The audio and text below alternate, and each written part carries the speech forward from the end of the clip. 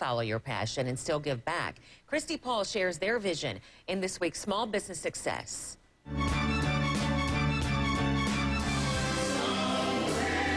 Husband and wife, Waverly Lucas and Nina Gelreth, left a professional dance company to point their careers in a different direction.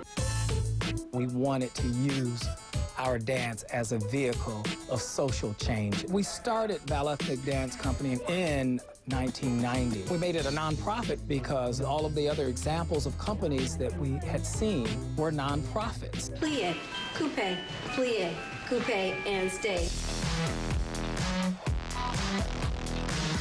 We wanted to provide an opportunity for people who wouldn't ordinarily have an opportunity in the classical arts.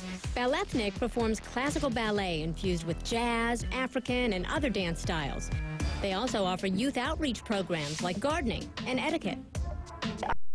Our core values include developing a full person. So it's not just about being a great artist, it's about being a great person.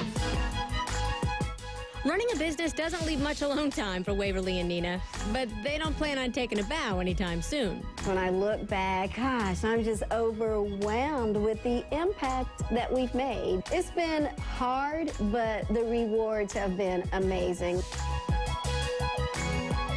Are there tips for success? If you are a small business owner, we'd like to see your success story. Go to CNN.com/Robin and upload a video I report and share your info, and you might be featured right here on Morning Express.